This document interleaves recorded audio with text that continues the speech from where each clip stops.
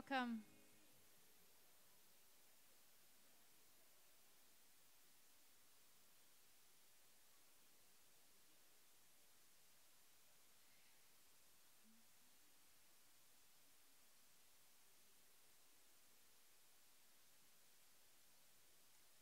Awesome. It's 10 o'clock.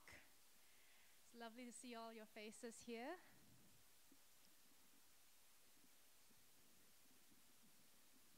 Rain or shine, it's a good day to praise the Lord, and today's the Lord's Day, so we offer our first fruits of our week.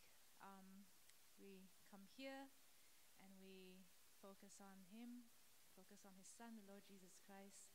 So as we begin our worship, we're going to sing the song, Goodness of God, as we remember the goodness of God and what He has done for us. Please stand if you're able.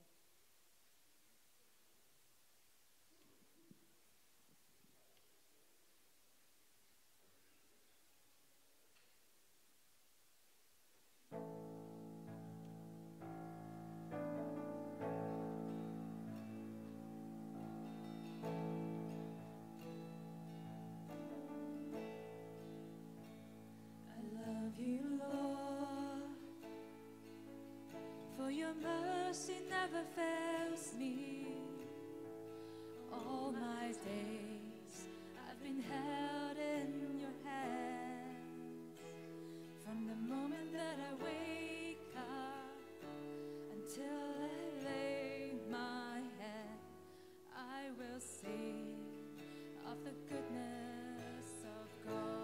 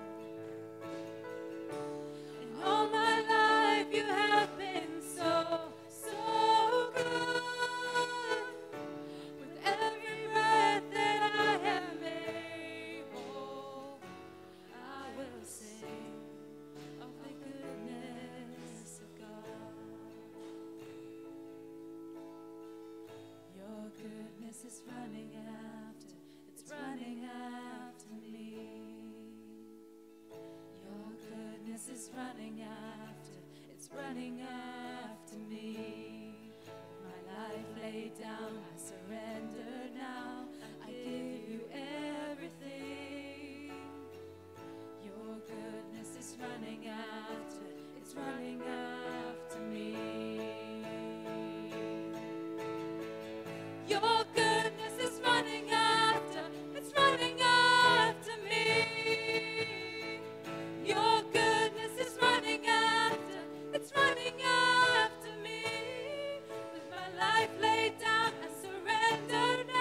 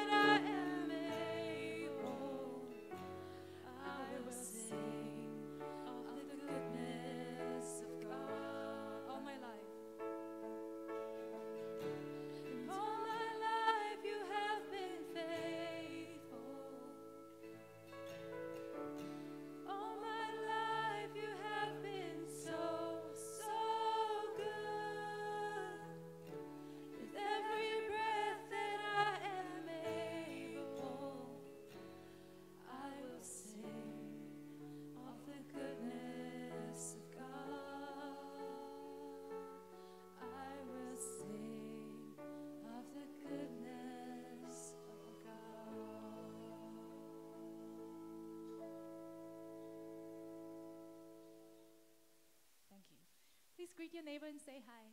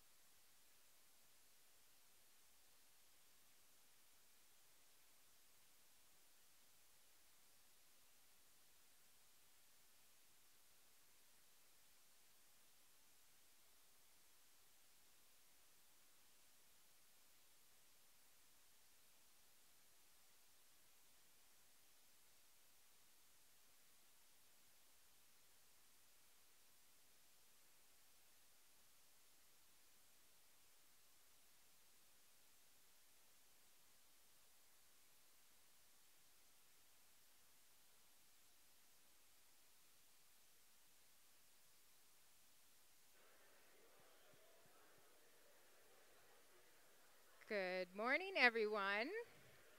Good morning, everyone. Welcome to Whistler Community Church. Wow, it looks like a full house today. Please take your seats.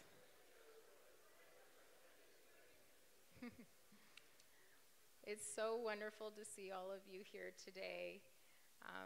Yeah, we're just so grateful for the rain today, aren't we? We really did need it. Praise God for that. Well, a special welcome to you if you're new here or you're just visiting. We're really glad that you're here. I see there's this large contingency here. I heard maybe from the Netherlands, I'm not sure, but welcome. We're really great to have you. If you haven't met me before, my name's Carmen. I'm a regular attendee here, and I am your service host this morning, and it is a privilege and an honor to be that today for you. Now, today is a little bit bittersweet. As many of you know, Pastor David and his beautiful wife, April, this is their last week here at the church. And so I must say that this church has been blessed so much by their service and calling here. And they've just touched so many of our lives, mine included.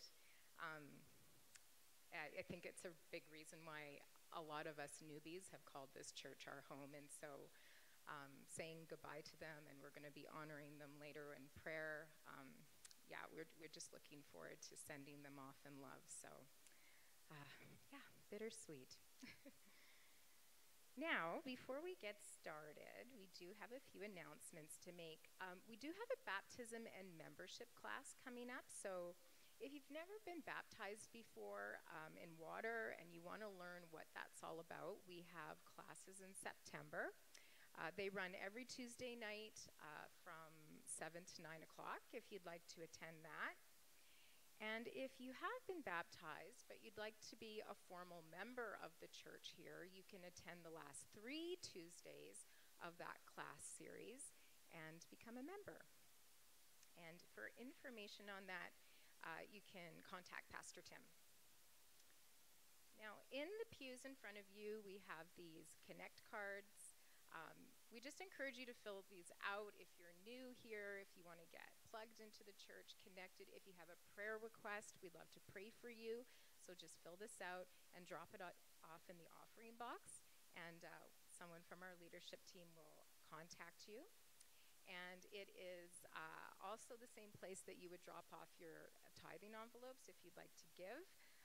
We serve a generous God, and in turn, we are called to be generous. So thank you to everyone who does regularly give, and you can also give online as well. I would like to turn it over to Paul now. He's going to tell us a little bit about a barbecue we have coming up.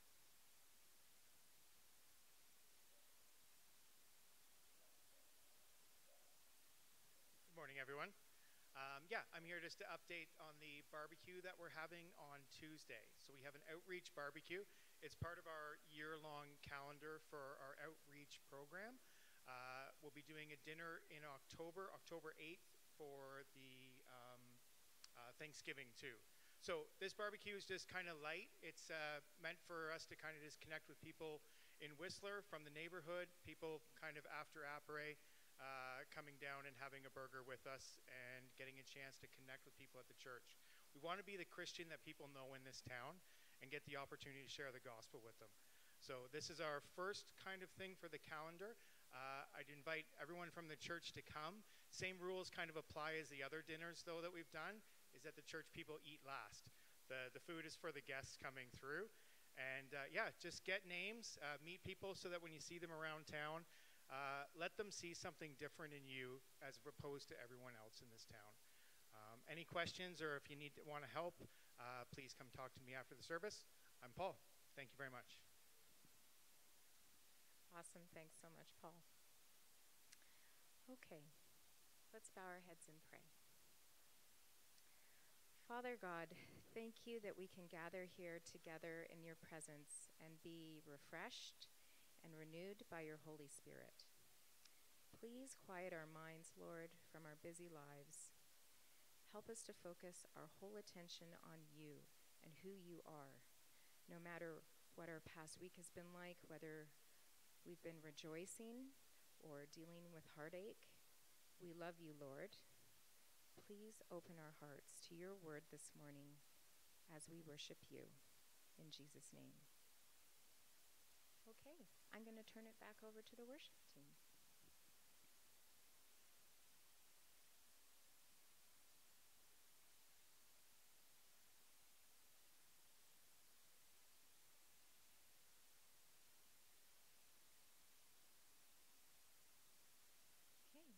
Continue to worship.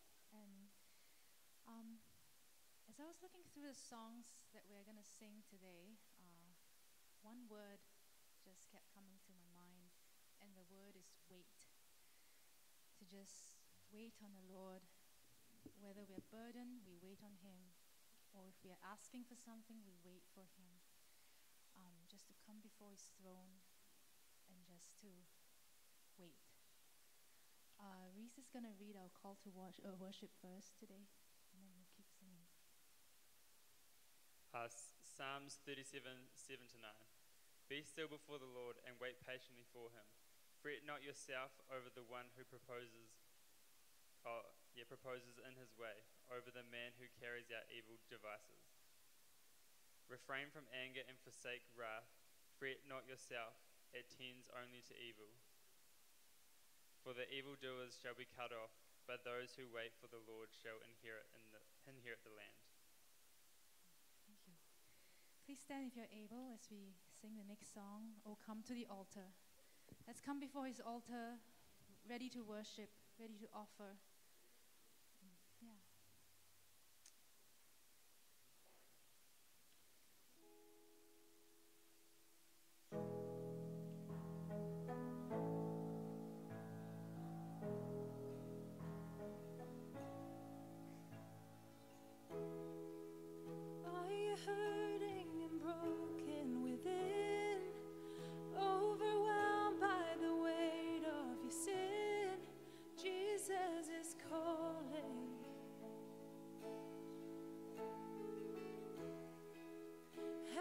Come to the end of yourself.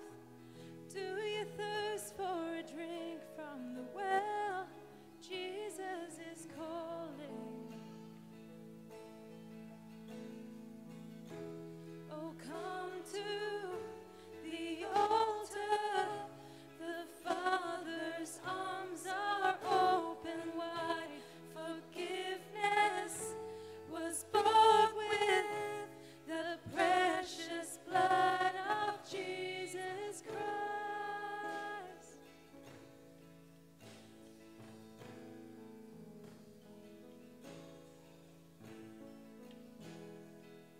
Leave behind your regrets and mistakes. Come today, there's no reason to wait. Jesus is calling.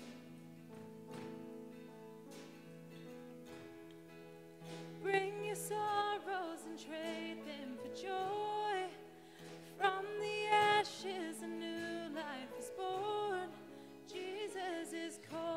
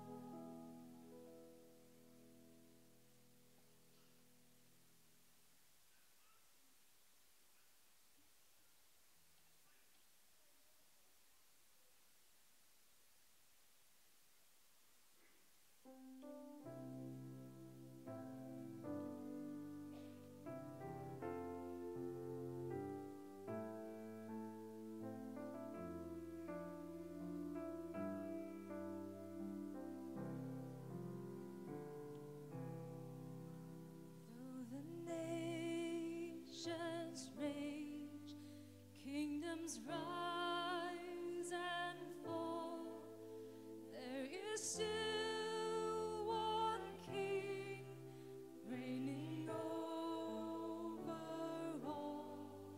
So I will not fear, for this truth remains, that my God is the Ancient of Days. None above him, none before him, all of time in his hands.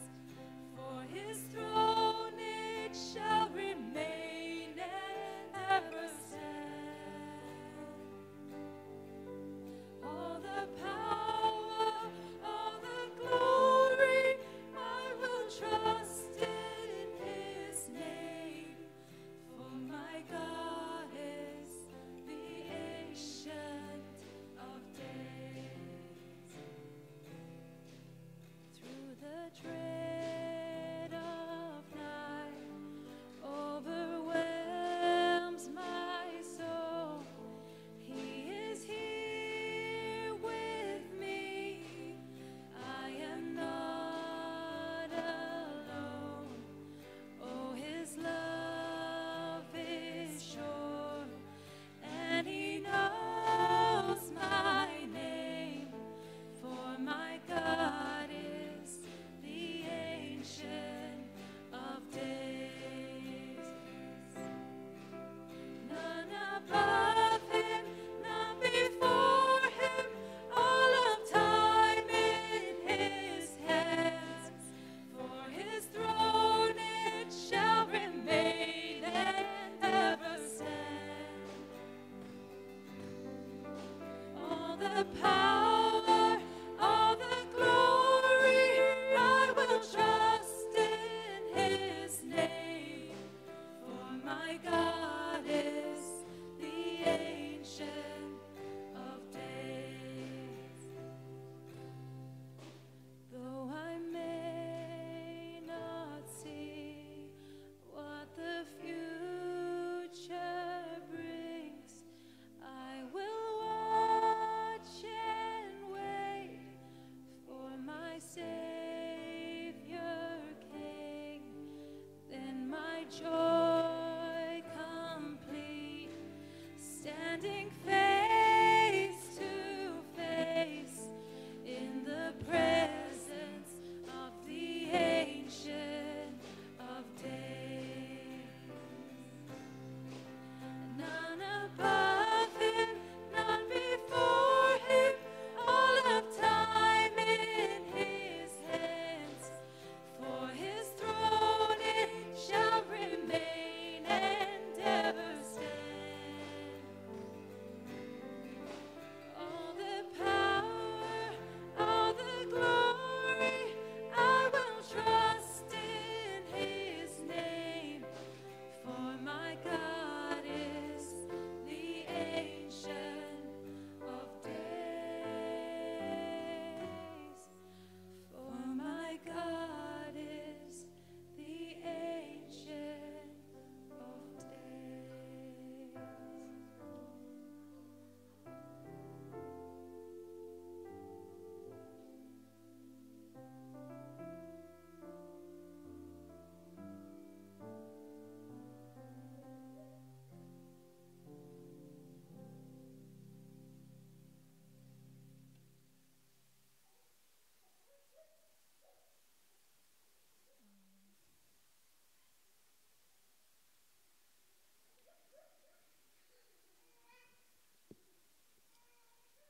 But we see Jesus, who was made a little lower than the angels for the suffering of death, crowned with glory and honor, that he, by the grace of God, might taste death for everyone. Hebrews 2:9.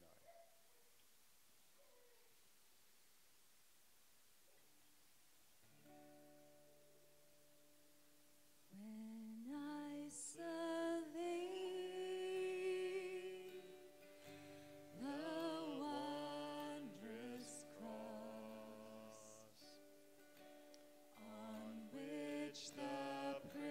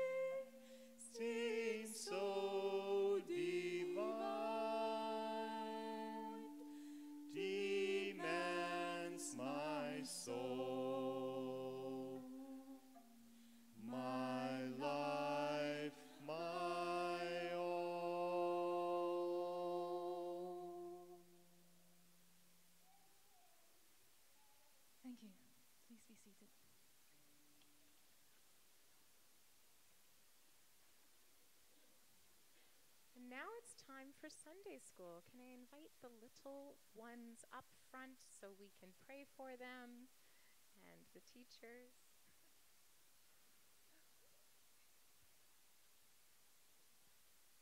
Feels really lonely, kids. Just 2, 3. Awesome. If you want to stay where you are and join us after, you can do that as well.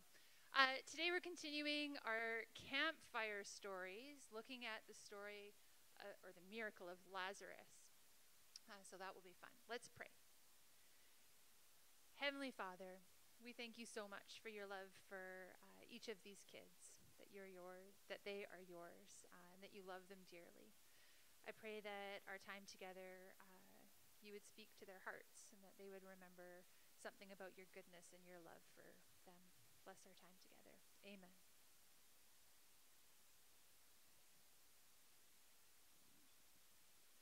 Okay, and now it's congregational prayer time with Pastor David.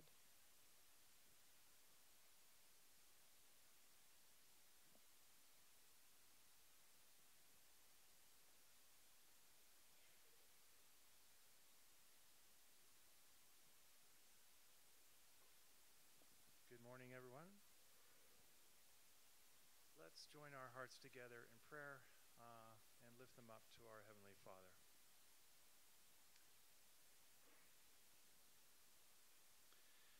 We praise you, God, for who you are, a loving, all-knowing, and sovereign Father.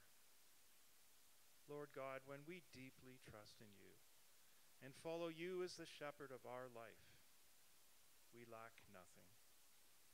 In fact, we experience life in all the fullness you've always intended for your children. Lord Jesus, when you came down to earth, you came as the Good Shepherd who laid down your life for us. But you also came to show us the way. Forgive us when we foolishly go our own way. Because of our old, sinful, and self-centered nature, we are indeed prone to wander. We ignore you, or worse yet, rebel against you. And as a result, we get ourselves into trouble, and we hurt others. Like sheep, we are so utterly dependent on you, Lord, as our good shepherd. For we depend on you for nourishment, for guidance, for daily care and protection, and finding true rest. We ask that you would give us a never-ending desire, a hunger to hear your voice, to know you, and follow you. We praise you and thank you for the gift of your indwelling Spirit, who enables us in this way. God, we praise you for our Sunday school teachers and helpers. We thank you for their commitment to teaching our children about you, Jesus. We ask you to encourage them, especially as they work to implement curriculum that fits even better with the needs and unique challenges faced by our children today. We praise you, God, for our worship ministry team, for Steve and Tin, who lead a growing and diverse group of people who are committed and passionate about lifting you up on high with the gift of music, and who take joy in working together. Father, we lift up to you Wiley, Tamara, and their daughter Ashling, who serve with North American Indigenous Ministry in Mount Currie. We ask for a fresh infilling of your Holy Spirit on them, so that your kingdom may advance in powerful ways in the community of Mount Currie. We ask that you especially help Tamara be a comfort and your shining light to her mom, who is in palliative care in Squamish.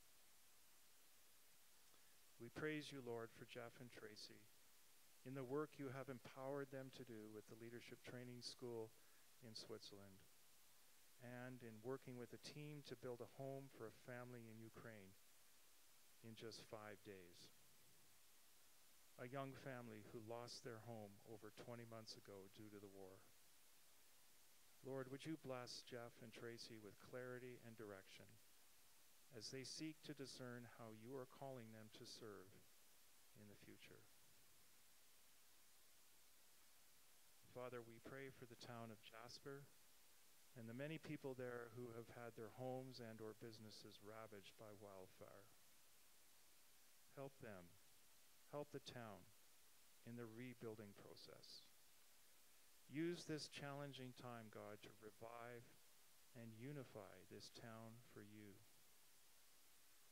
Thank you for all those who serve as first responders, especially those fighting wildfires. We ask you to watch over them.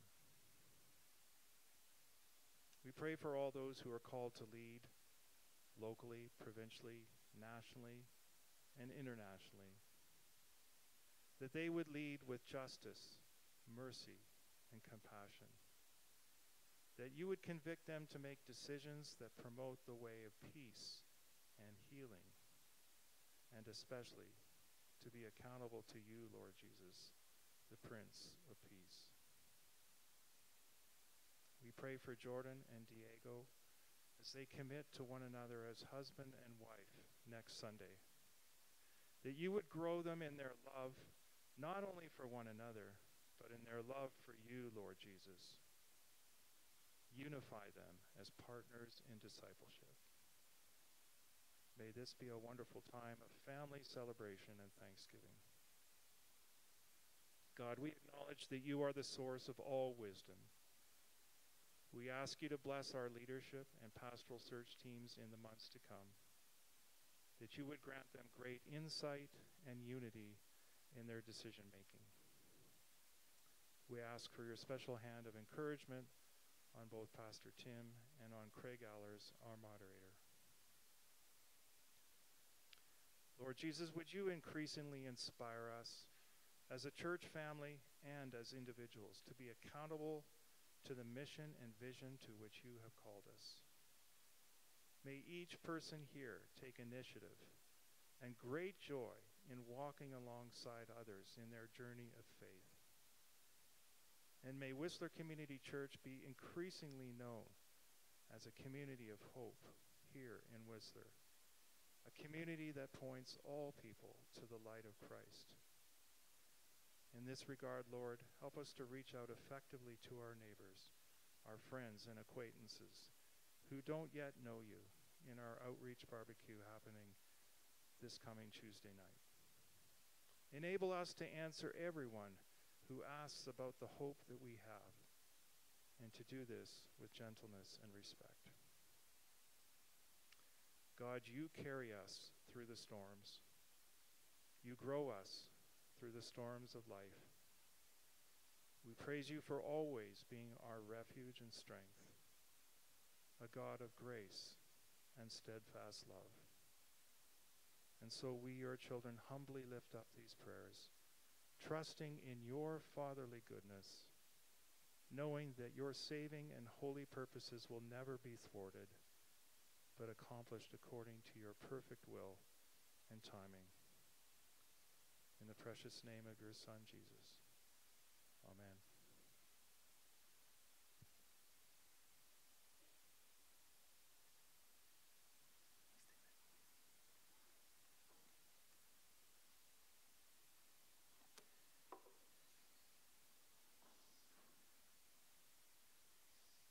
Hello. Can you hear me? Yeah? Hey, nice to see everybody today. Welcome here.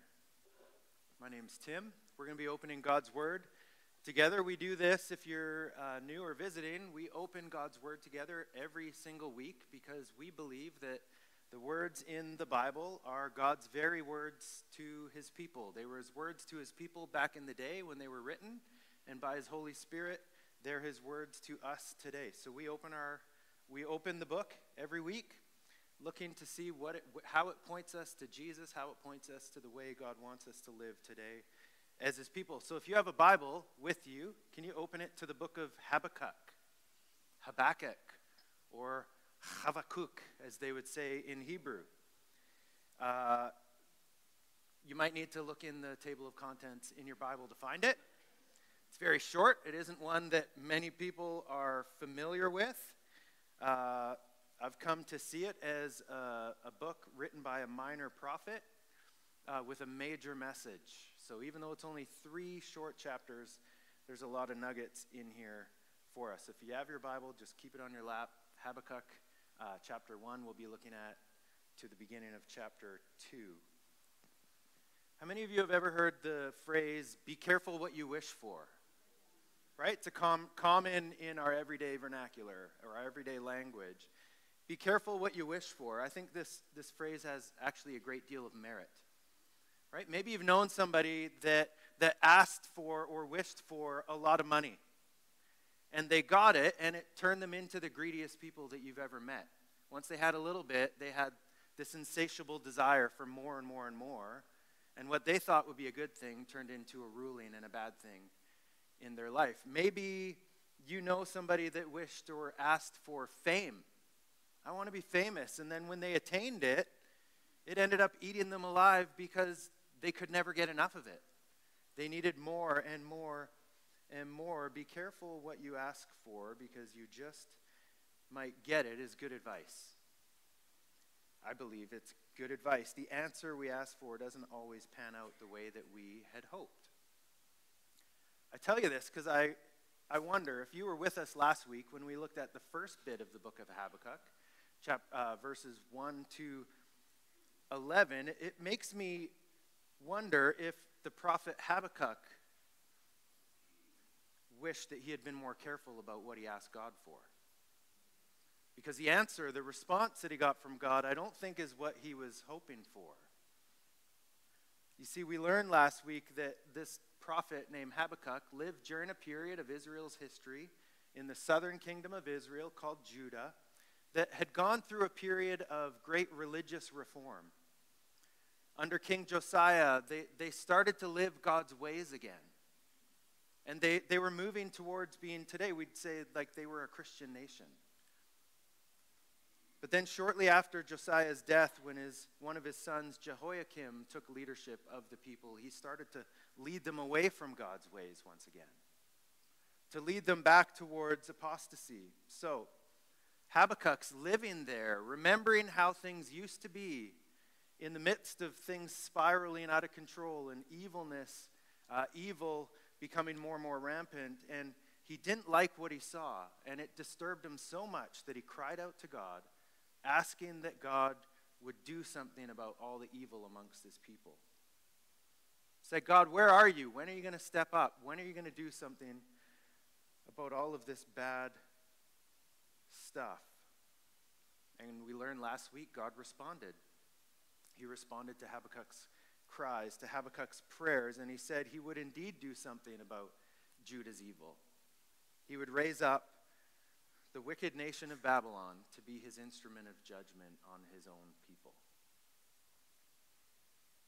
Babylon's described as ruthless, feared, dreaded, guilty, proud Babylon. Imagine being told that God was raising up a pagan nation to judge a Christian nation.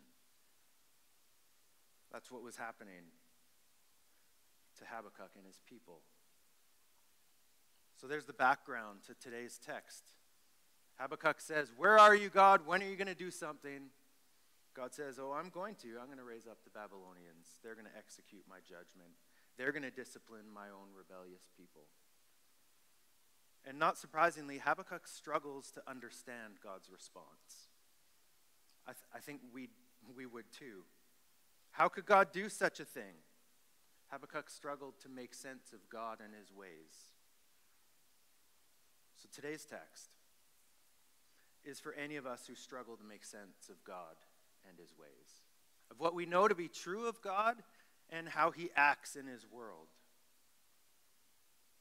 When there's a perceived incongruence between who he is and how he acts.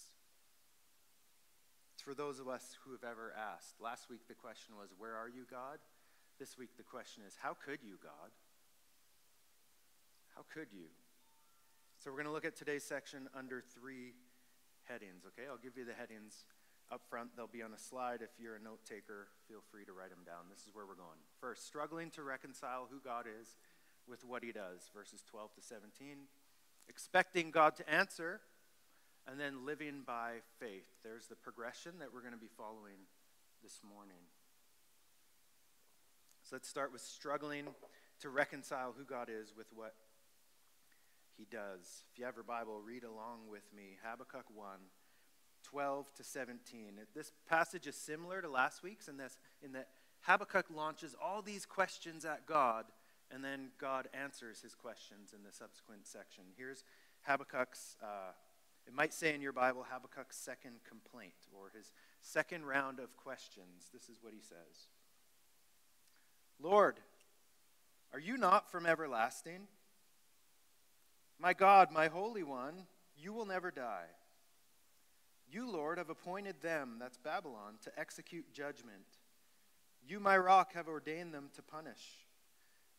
But your eyes are too pure to look on evil. You cannot tolerate wrongdoing. Why then do you tolerate the treacherous? Why are you silent while the wicked swallow up those more righteous than themselves? You've made people like the fish in the sea, like the sea creatures that have no ruler. The wicked foe pulls all of them up with hooks. He catches them in his net. He gathers them up in his dragnet, and so he rejoices and is glad. Therefore he sacrifices to his net and burns incense to his dragnet, and by his net he lives in luxury and enjoys the choicest food. Is he to keep on emptying his net, destroying nations without mercy? How could you, God, how could you choose to use Babylon, those wicked, evil people, to judge the wickedness and evil amongst your own people? You can hear Habakkuk say, they're even worse than us, God. We're more righteous than they are. We're bad, but they're worse. First thing we need to notice about Habakkuk's complaints, or the questions that he asked here, is that it becomes very clear to us who he believed God to be. And that was the very source of his saying, how could you? So who does Habakkuk say God is? I'll just read you through some of the descriptions. Some of the things that we see in this text are his beliefs about God. He starts off saying, Lord, are you not from everlasting? Oh yeah, here you'll have all of them that I'll be going through. Lord, are you not from everlasting? When you see in the Bible capital L, capital O, capital R, capital D, that's referring to the Hebrew name for God, Yahweh, that has to do with the special covenant, the special relationship that God had with his people.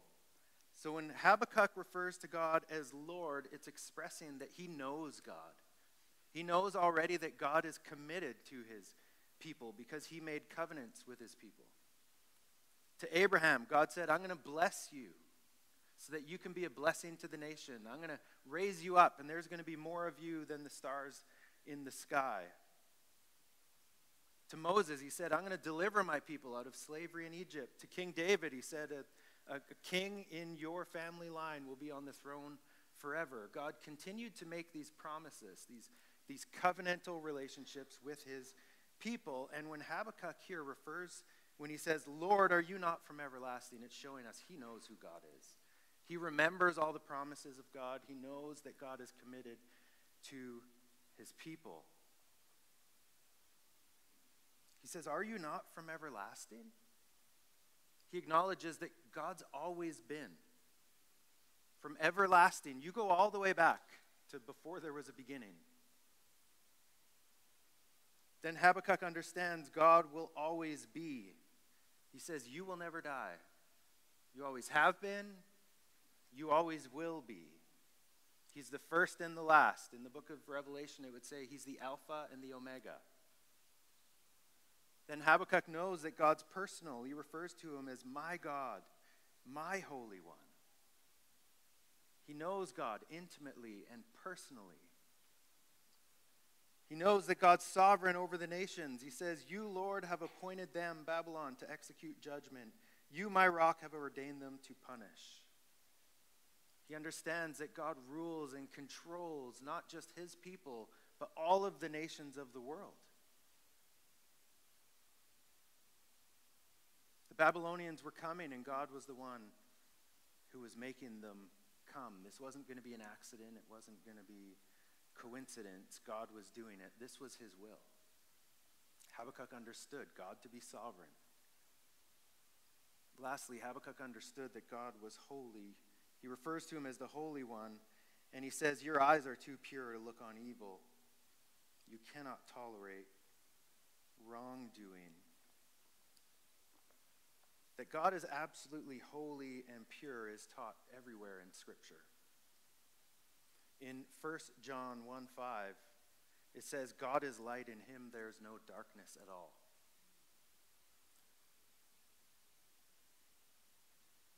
God is light, in him there's no darkness at all. So there's no evil, sin, or darkness in God at all, regardless of how he acts, regardless of our incapability of understanding his ways. And this doesn't mean that God closes his eyes and ignores all the evil in the world, because it says that he's too pure to look on evil. It isn't that God chooses not to look at all the evil in the world. That's not what it means. It means that God doesn't look at sin with any type of acceptance or approval. He sees what's going on. He doesn't like it. He doesn't approve of it. When it says he can't look on it, it isn't that he doesn't see it. It's that he's, ugh. So we see here, God is the covenant God of Israel. He always has been. He always will be. He's personal. He's sovereign over the nations. He's holy. That's a pretty good list. If you're into theology and an understanding of who God is, that's a pretty good starting point. We see that Habakkuk, we'd say, was a really good theologian. His belief about God was right and true. The problem was, if that was who God is, how could he tolerate the treacherous and be silent while the wicked swallowed up those more righteous than themselves? Habakkuk asked. If God, all that stuff about you is true, then how could you use the Babylonians? It doesn't make sense in his mind. It doesn't. One response we could have to this, last week I read from Isaiah 55, verse 8 to 9, that says, the Lord's ways are higher than our ways, his thoughts are higher than our thoughts. So when Habakkuk says, how could you do that, God, one response would be just to say, well, we'll never fully understand God and his ways and why he would do what he does. We'll never fully comprehend his ways because we're human and he's not. From Habakkuk's questions, you and I can take comfort, though, in knowing that even people who know God can struggle to understand his ways. That's encouragement for you today. Maybe you're in the midst of something right now and you're saying, God, how could this happen? I don't understand it. You might have right belief about who God is, all these things that Habakkuk says, but you still might not understand. There may still be times in your life when his ways don't make sense. They'll leave you scratching your head. Some of you might be scratching your head today with something that's going on in your life. You just don't get it. It doesn't seem to be congruent with who you know God to be. So there's the first part. Struggling to reconcile who God is with what he does. Habakkuk's journey, some of our journey. Second, expecting God to answer. Habakkuk asked God all those questions. He's wrestling, right? Those are real and honest wrestling. And then chapter 2, verse 1 says this. I will stand at my watch, and I'll station myself on the ramparts. It's describing he's standing on the walls of Jerusalem. I'll look to see what he, God, will say to me, and what answer I'm going to give to this complaint. I'll stand at my watch, my station. I will wait. So he asks God really difficult questions. He processes out loud, and then he waits for a response. He stands at attention on the walls of Jerusalem. It's like he's just waiting to see Babylon advancing. Look, see what the Lord is going to say. You could say he asks these questions, and he knows that they're going to a personal God, and he expects a response. He expects a back and forth with God. I wonder how many of us expect a back and forth with God when we pray. How many of our prayers are just one way? All we do is talk to God. We tell him what we want, what we need, what we think we want and need. Could you do this? Could you do that? But then we don't wait to listen for his response. We don't wait to see what he wants to do. We just move ahead to the next thing. Habakkuk knows that God listens, and he knows that he speaks, so he waits. I wonder, when you pray, do you expect God to answer? Do you listen for it? Is your prayer life a one-way dialogue or a conversation?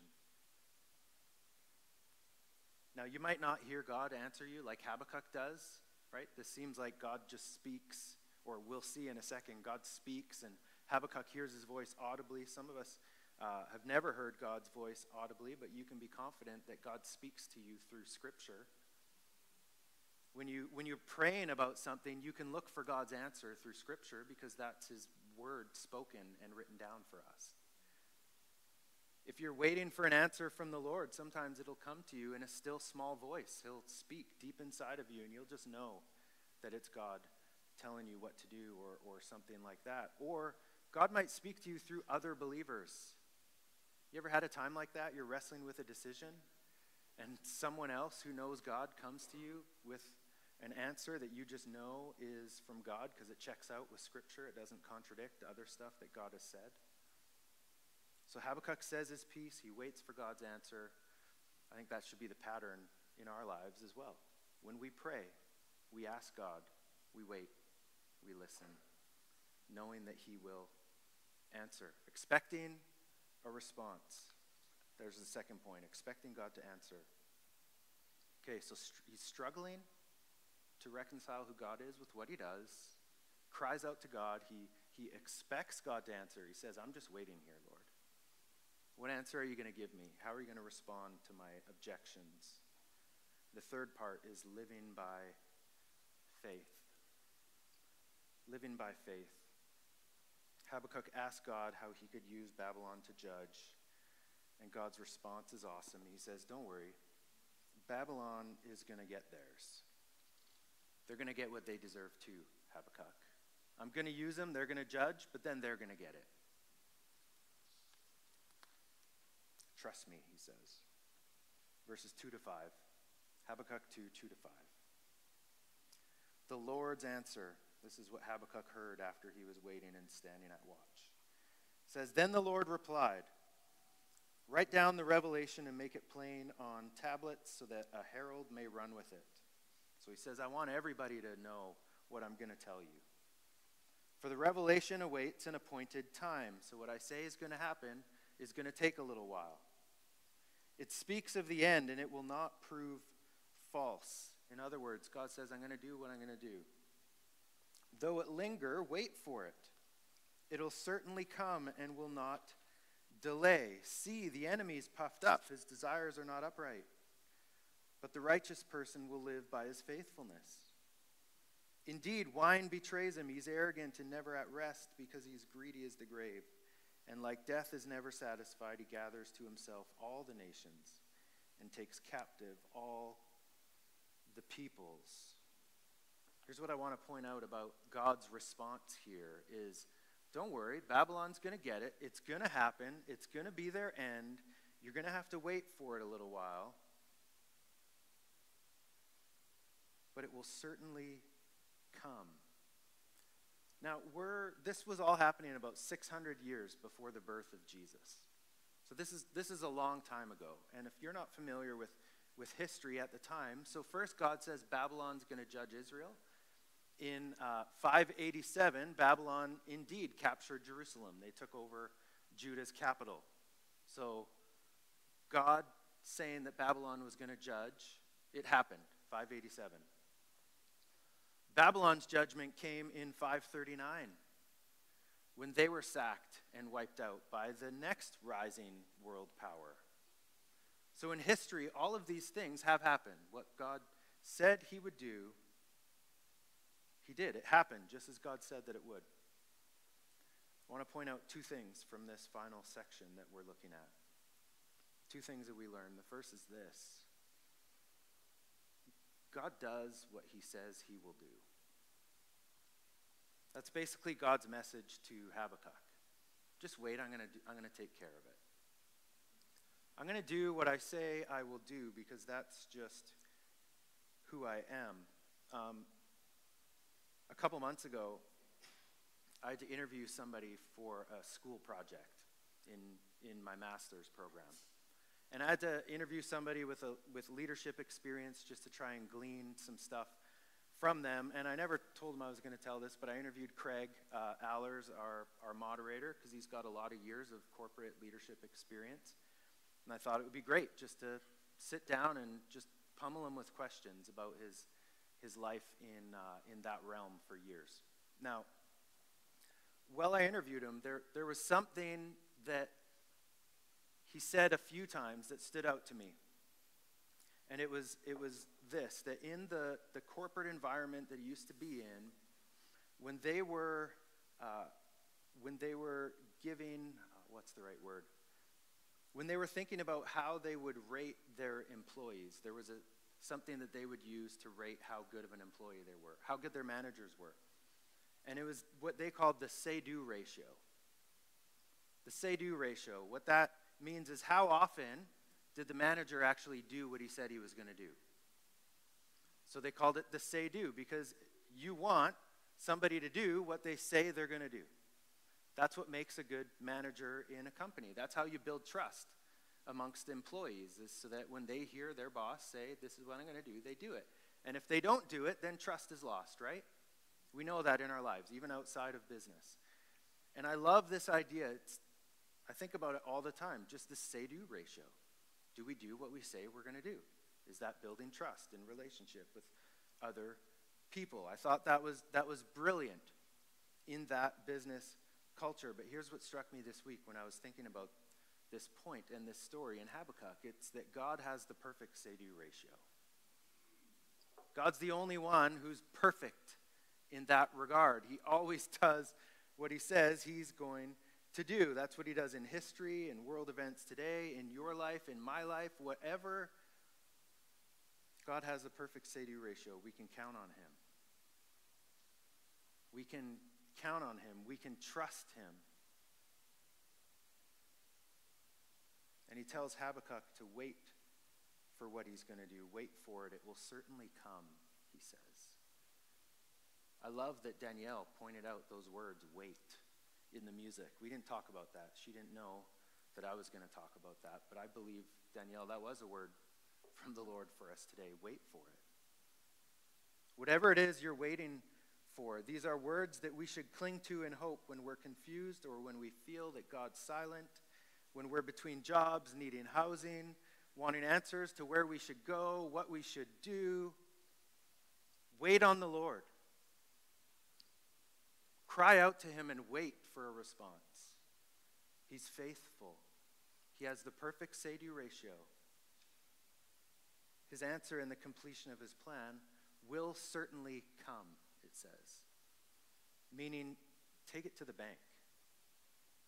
It will certainly come. The problem is, we find it so hard to wait on the Lord, don't we? It is so hard to wait. If we're waiting for an answer, it's so much easier to panic and stress and go ahead. It's so much harder just to say, God, it's in your hands.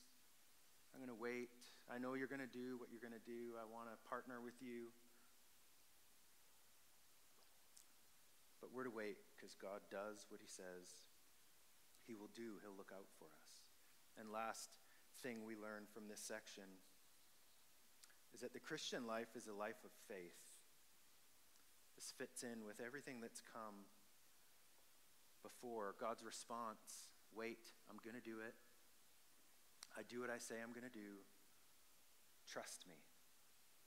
At its base level, that's what faith means.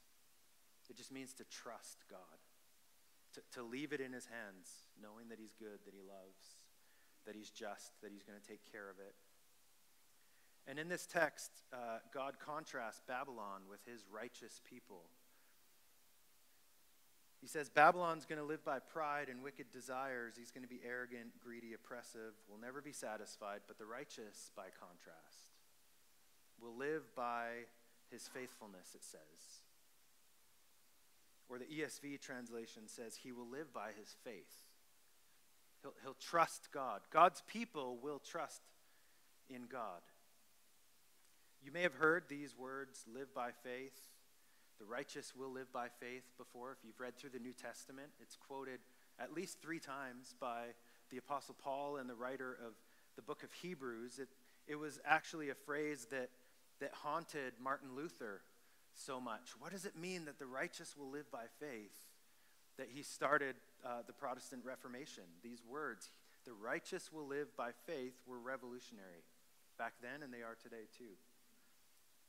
In Romans 1, 16 to 17, I'll give you one of the examples where the Apostle Paul quotes this phrase. He says, I'm not ashamed of the gospel because it's the power of God that brings salvation to everyone who believes. Believe. Same idea as faith or trust. Everyone who trusts receives salvation, he says, first to the Jew, then to the Gentile. For in the gospel, the righteousness of God is revealed, a righteousness that is by faith from first to last, just as it's written, the righteous will live by faith. The gospel, if you don't know, that Paul's referring to is the good news. The good news that God sent his son Jesus to be the Savior of the world. That through his death and resurrection, people, you and I, can be led out of slavery, spiritual slavery to sin and death, and into the freedom of being called sons and daughters of the living God. And the way, Paul says, that we receive this salvation is through faith. By just trusting God. By trusting that Jesus did everything necessary to accomplish our salvation, to make our right relationship with God available. So the Christian life begins with trusting Jesus, having faith in Jesus. But something that we see Paul write here is that it's by faith from first to last. Meaning the Christian life begins with trusting Jesus and it continues to trust Jesus, even when life or God's ways don't make any sense to us. Even when we say, how could you, God? The Christian life is one of saying, I don't know, but you do. I trust you. In 2 Corinthians 5:7, the Apostle Paul writes, for we live by faith, not by sight.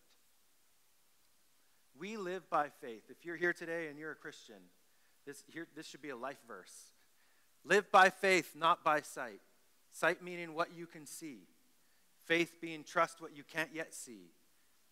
And it's not trust like wishful thinking. It's a rooted confidence in the God who says that he's going to do it. Because he never fails. He's ever faithful. He does what he says he's going to do. He's going to get there in the end. So if you're struggling to make sense of God and his ways, if what you know to be true of God isn't jiving with what he's doing in your life today, call out to him like Habakkuk. Remember who he is.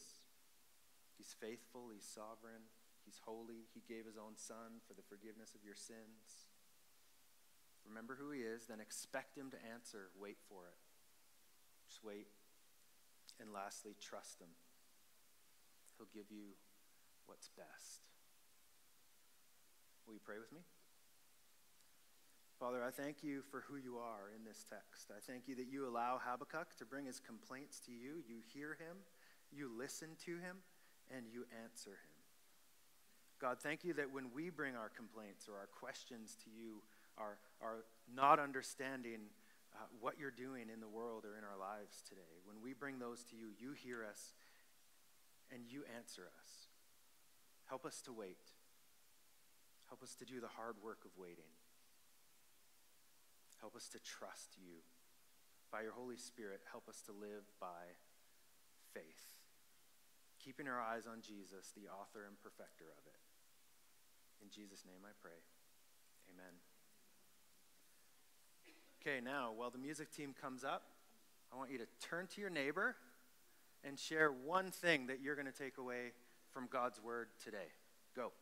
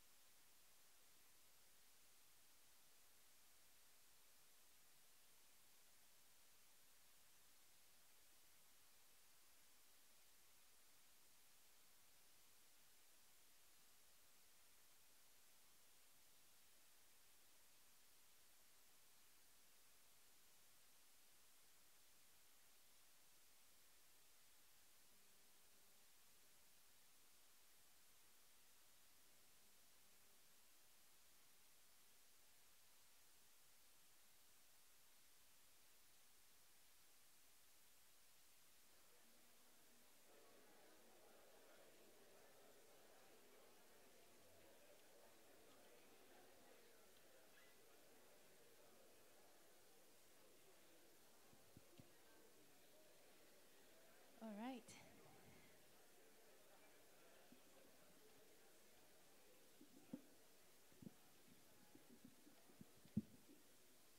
Let's respond with one last worship song.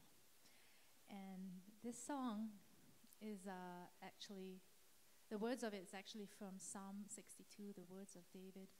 And I feel like it's such a good response for what we've heard and what we've learned today. So the first verse, it says, "When the enemy surrounds and my heart grows faint within, when the darkness overwhelms and my fears are pressing in, I will trust in you, O Lord. In the silence I will wait. I will stand upon your word." So please stand if you're able, and then we'll sing this song together.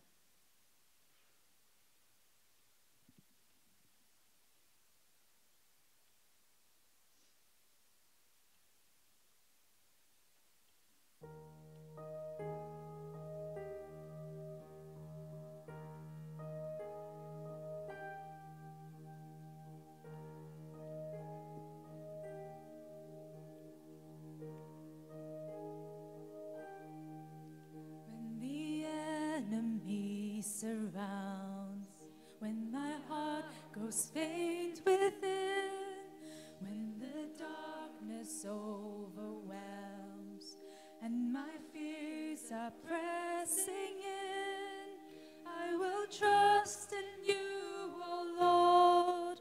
In the silence I will wait. I will stand upon your word. You're my solid rock and my salvation, my steadfast hope that won't be shaken. My soul will wait, my soul will wait for you. You're my stronghold and my shield. In the midst of every threat, though the wicked never yield, they will vanish like a breath. Yes, I know the outcome's sure.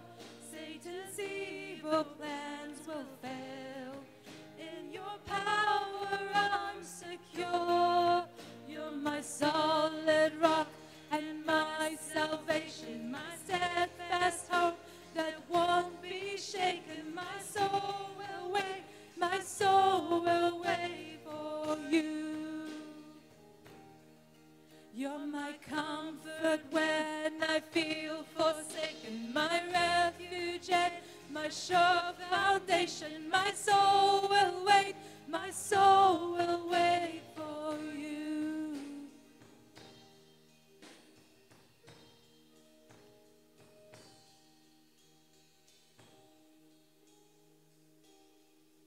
This is love I can't explain. This is mercy unreserved. Though your sacrifice so great, I have peace that's unreserved, for the battle has been won, and I fear no shame or loss. Now the sting of death is gone. You're my solid rock and my salvation, my steadfast hope that won't be shaken. My soul will wait, my soul will wait for you. You're my comfort when I feel forsaken, my refuge and my sure foundation. My soul will wait, my soul will wait for you.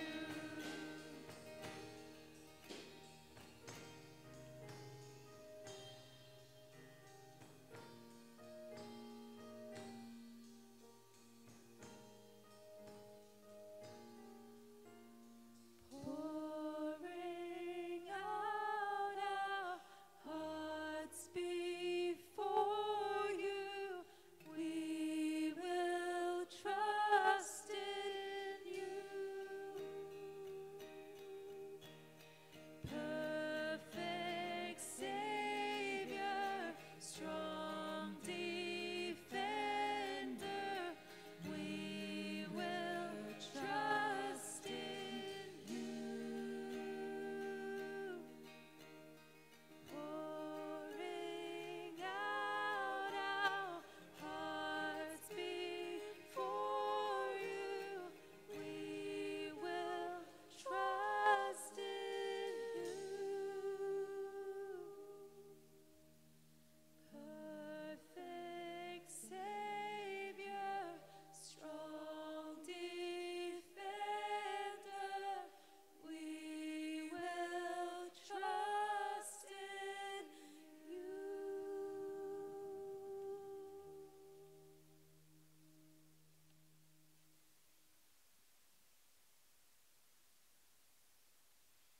Thank you, music team. This is a time when normally we'd give a benediction, but that's not going to happen just quite yet. I invite you to have your seat. Like Carmen mentioned at the beginning of the service, this is a little bit different because it's Pastor David and April's last Sunday with us here today. They've been on a journey of waiting on the Lord and trusting in the Lord, and they could share testimony of God coming through at just the right time this week. In April, Pastor David announced to us that he and April would be putting their condo on the market to move down to the Fraser Valley at whenever the condo sold, sometime in the summer, and that happened last week. Praise God. Yeah, we've been in support. We've been praying for that for them, and they've been able to purchase something to put an offer in and a deposit on another place there. So we've been journeying with them in this whole thing of, God, where are you? And this doesn't make sense. We thought we had it all figured out, but you put a little hitch here and there and there. And all along, I think the Lord was saying, hey, keep trusting me. I got this. I got you. So today is a bittersweet day because it's the day that we're gonna kind of say goodbye for now, right? Any goodbye this side of eternity will be picked up later on, and we'll say hello again. So it's not a forever goodbye, but it's a hey, we want to let you guys know we love you, we appreciate you, and that. So David and April, can you guys come up here, please? I just want to say we're really appreciative of David and April's ministry among us for the last 3 years. I've been here a year and a half. David was here a year and a half before. And David, it's been a privilege to shepherd God's flock alongside you, brother.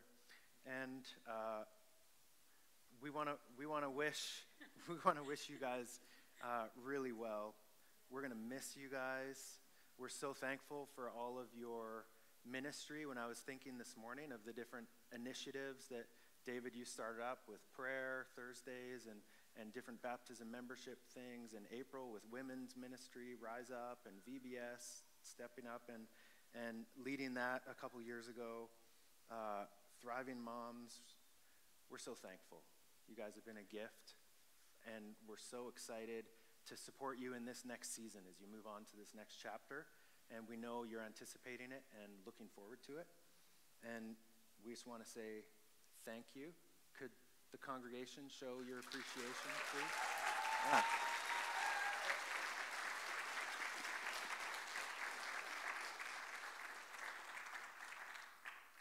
And David and April, you guys don't know this is happening, but we have a video message from the Habakkuk family because John wanted to get to say, to wish you guys well. If you're visiting, you don't know, John was the lead pastor here before I was when David joined the team. So Zane, could you hit play, please? It's short. Okay, Daddy's going to be going his last. Okay, Daddy's going to be going his last. Uh-oh. Okay, now they're ready. Shoot. We didn't test it.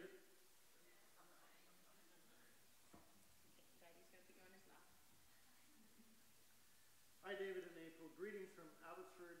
We just wanted to wish you a warm blessing as you guys are making this transition and your season in Whistler is ending.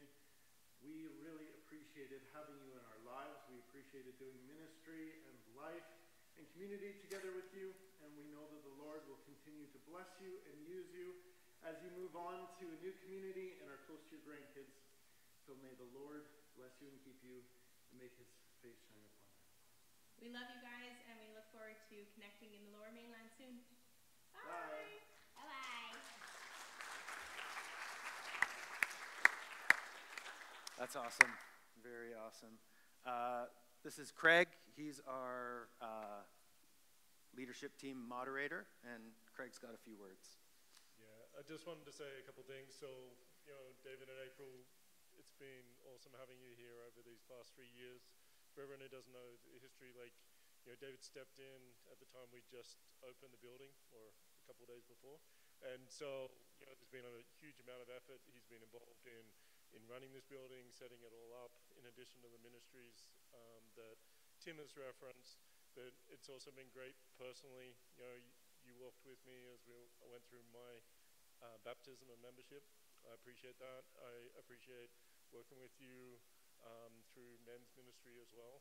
And also want to call out, when we hired David, we said that he was to preach once a month. And then for 9 months or so, there was a period that he was preaching every week because we didn't have a lead pastor. He did that willingly with a servant heart. When we didn't have a worship team, we kind of lost 3 of our worship leads at one stage.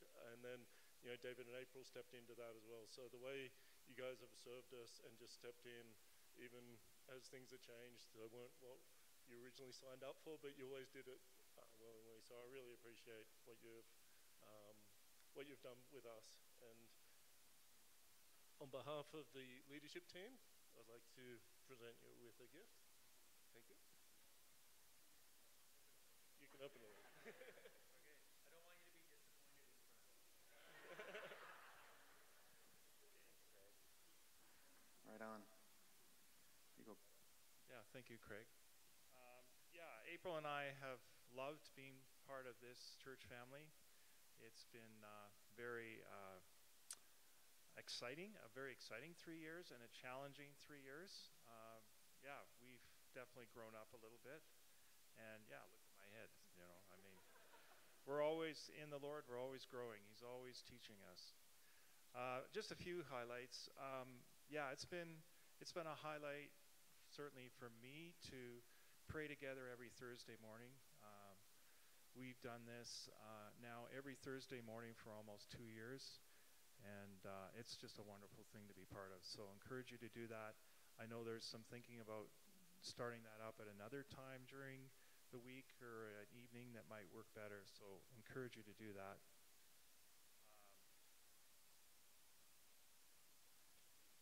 It's been a privilege to work with the leadership team. Our team is small but very tight, and it's a lot of fun actually to work as a leadership team. It's really, really good. To be part of our summer 2023 VBS Camp was a real joy and an incredible team effort, and April and I will always remember that fondly.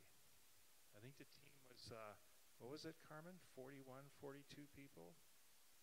Yeah, it was a Herculean effort, but actually not so bad with that size of a team, you know. It was fabulous to walk with 8 other men through the book Man in the Mirror, solving the 24 problems that men face. Only 24. We had 4 successive 6-week small group meetings, and that was really rich to walk through that. It's been a real honor to walk with 14 of you closely through the last 3 years as you've taken the steps of baptism and membership, or just simply transferring your membership. Our 3-week Hope Explored outreach initiative is an incredible fit for Whistler and its seasonal workers and adventure seekers who come and go. So please support this in whatever way you can. My parting words, keep on praying as a church. As Charles Spurgeon, the great 19th century Baptist preacher, said, prayer is the powerhouse of the church when it comes to revival. So, and pray especially for your leaders and their families. This work is hard. It can be very discouraging.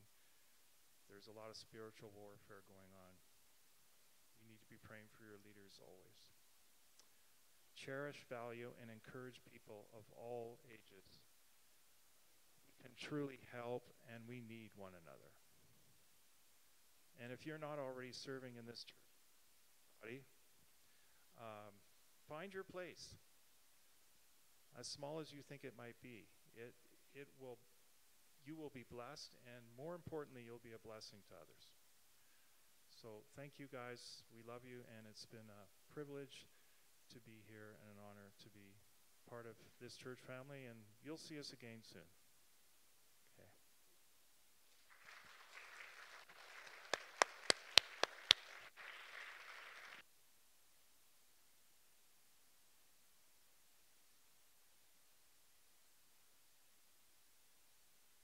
Is this one on? Yeah. So Dave and April, can you guys come stand down here, please? And I want to invite church family, if you guys know them, love them, feel free, come up. We want to just gather around them to send them out in prayer. I've asked Irene and Tin if they would be willing to pray in the microphone on all of our behalf for them. So Irene, I'll hand you this, and when you're done praying, if you could find Tin. Oh, he'll come stand with you. So please join Irene and Tin in prayer.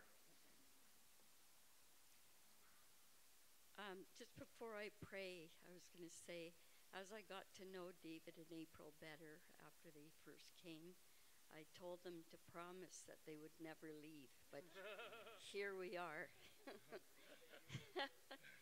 So it's a sad day, but it's a wonderful day to rejoice about all the work that they've done with us and the blessings, and I know I've personally gained from that as well. And I'm very grateful. So I'll pray now. Father God, you know who we needed. You knew who we needed at our church, and you sent David and April. We have been blessed immeasurably by them. We'll think about and miss David and April as they move away from serving here. May we pray for them each time they come to mind. We pray that their new home, their neighborhood, their new church, and their families will be blessed by them, and that they will always be aware of your presence. We send them off knowing that they are firmly planted in our hearts and in your hands and on your path. Amen. Thank you, Irene. My prayer is a little bit longer, so hold on tight, people. Our Father in heaven, your name is great and you have power over all dominions. You sent your faithful servants, David and April, to our church 3 years ago when we needed them the most, even though we didn't know it then. They have been great mentors and caring brother and sister who walked alongside us. Father, you gave them abilities and serving hearts to shepherd this church, from preaching sermons to leading worships, from caring the building to caring the people, from supporting every ministry within this church to blessing the Whistler community with music education, from hosting Bible studies to even small things like snow clearing, lawn mowing, even toilet papers changing. Your faithful servants, David and April, never shied away from attending our spiritual and practical needs. They reached out to many of us outside of this church building as well, when no one is watching. They love you and serve you in secret. They sowed seeds in our lives, prayed for us, and built us up through your teachings. For all these things, we're forever grateful to how you used them mightily in this past season. Father, your name is greatly glorified through their dedication to this church. Great bondings, trusts, and relationships are built in the past 3 years. They faithfully follow your will to serve your people. We pray that you will continue to lavish your blessing over them and empower them to keep pressing on wherever you are going to call them to be in the next season of their lives. Again, we're sad to see them go, but we trust that you have prepared a new chapter in their walk with you. In Matthew 25, verse 23, his master said to him, "Well done, good and faithful servant. You have been faithful over little. I will set you over much. Enter into the joy of your master." Lastly, Father, we give thanks for all the wonderful deeds you have done in our lives through your servants, David and April.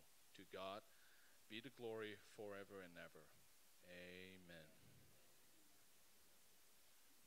And while you're all still here and still sitting here, let me send us out with this benediction, okay?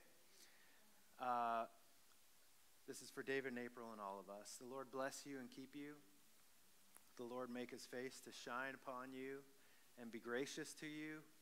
The Lord turn his face toward you and give you his peace. You're loved. See you next week.